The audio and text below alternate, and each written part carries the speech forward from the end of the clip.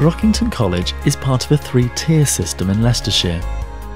Pupils transfer from primary schools to Brockington College and then to Lutterworth College at the end of Year 9.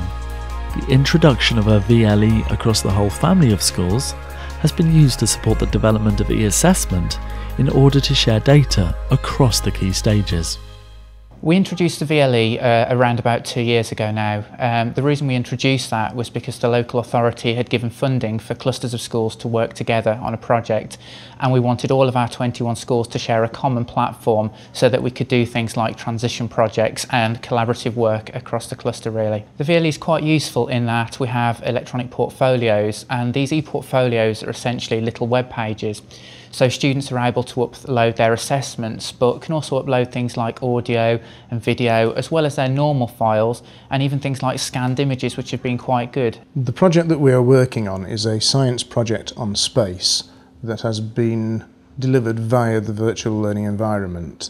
By allowing the pupils a wide variety of recording methods to complete their tasks, they've had to show good skills of self-management and independent inquiry. And this has allowed us to have self-assessment of personal learning and thinking skills. The challenges that we have in assessing the work is differentiating between the ICT skills that the pupils have used and the actual science that they've included in that work. By using a variety of different media, it makes it very difficult to moderate between one person's work and another.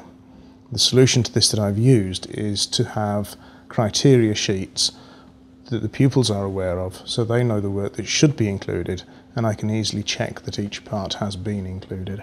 The advantage of an e-portfolio over a traditional portfolio of work for us is the seamless transition between Key Stage 3 and 4, especially with the schools being on split sites.